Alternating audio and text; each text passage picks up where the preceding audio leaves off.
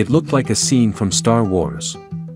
At Port Everglades, two 151-foot-tall, 1,653-ton container gantry cranes, appearing much like four-legged Imperial Combat Walkers, traveled approximately 2,000 feet across the dock to reach their new home along the recently expanded Southport Turning Notch. A specialized remote-controlled hydraulic lift meticulously transported each of the cranes along the dock in a process that was completed within a single day. Port Everglades expanded the Southport Turning Notch to handle more cargo ships from across the globe.